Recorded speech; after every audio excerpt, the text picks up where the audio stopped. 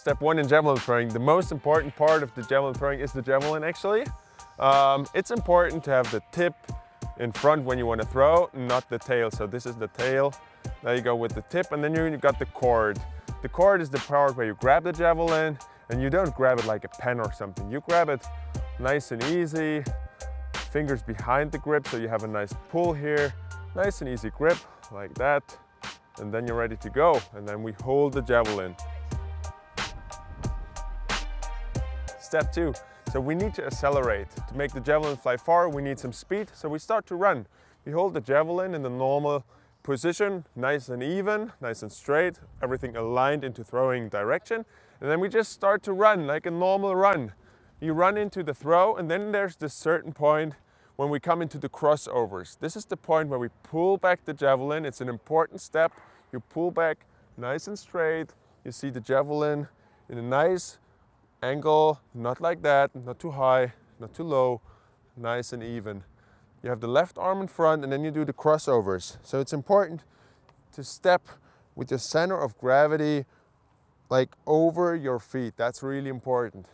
One crossover, another crossover, another crossover.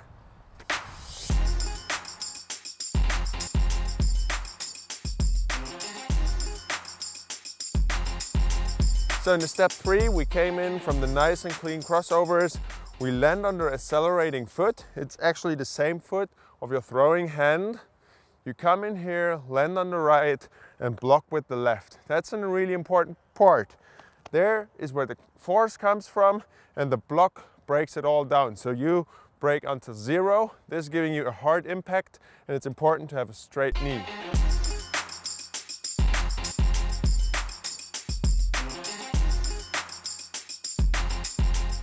So step 4, we are ready to throw. We are in throwing position, and now it's important to turn your elbow up. You turn the elbow in the direction of your ear, your head, and turn the elbow under the javelin. That's something to remember, because this is what prevents injuries. If the elbow goes up, there's no problems. You're nicely aligned. The forces come from the hip, accelerate the javelin, and we use the tension to throw really far.